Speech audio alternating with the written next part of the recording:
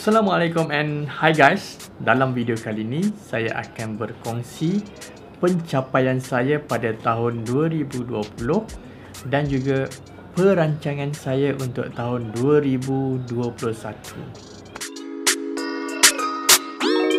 Dari awal tahun, dari Januari sampai Disember 2020, saya telah upload sebanyak 153 video sepanjang tahun daripada Januari sampai Disember 2020. This is an increment of 273%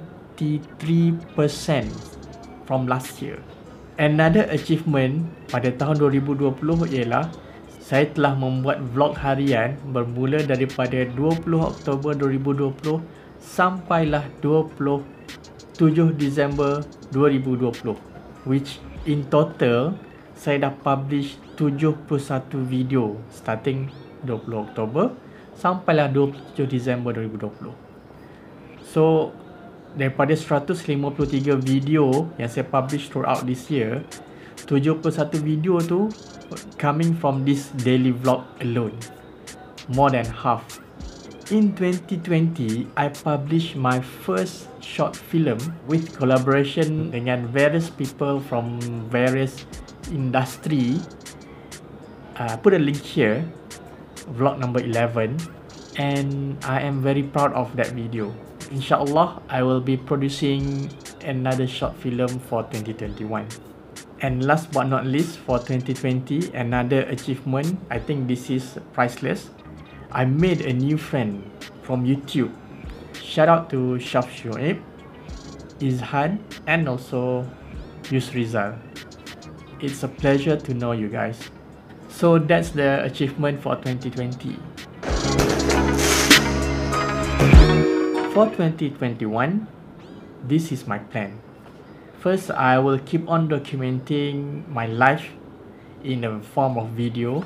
On top of that, I will keep on sharing my thought. Maybe I can buat another series lah kot, just to share my thought on certain things or certain issues lah, so that it will be more manageable and structured kot. We'll see. Last but not least, I think I will put up more review on the tag that I use on daily basis, so that I can share the pros and cons. I can share my experience of using the tag or using the services related to that particular tag, etc. I bukan nerd, tapi I'm a techie lah. I can say that I'm a self-proclaimed techie. I love tech, I love gadgets, but tak adalah sampai I nak beli all the new gadgets every time they come out.